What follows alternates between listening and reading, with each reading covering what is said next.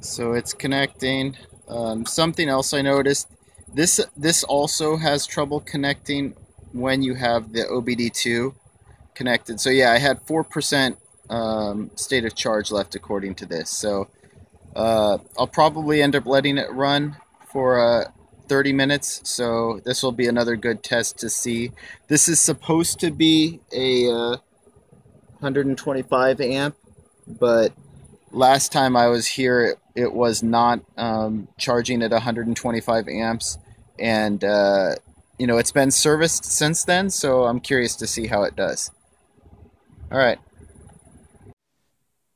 So the good news is this charger does look like it's charging at the full rate, so all 125 amps. So that's nice. I didn't check how much time I have left on the charge rate, but it's it's pretty I don't want to say it's pretty close to being done, but I think it's closer to being done than not. And this is actually, so even with, two stations, I have a Leaf next to me charging, and they started their charge first. So yeah, they fixed the station, and now it looks like it is operating at a full 125 amps, which is nice.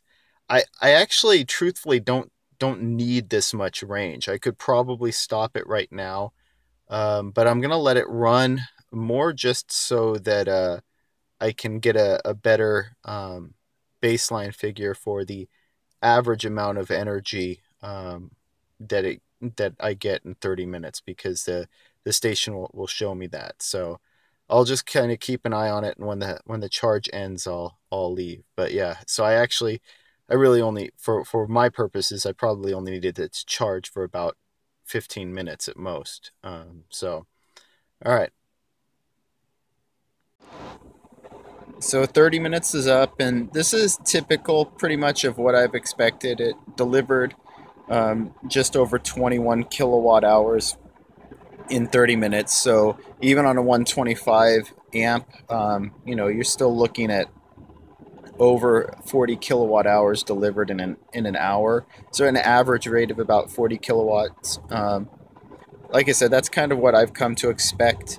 Uh, I think when we start seeing higher amperage chargers, we'll be able to charge a bit faster, probably closer to the 50 kilowatt average rate that GM advertised. All right, guys, thanks.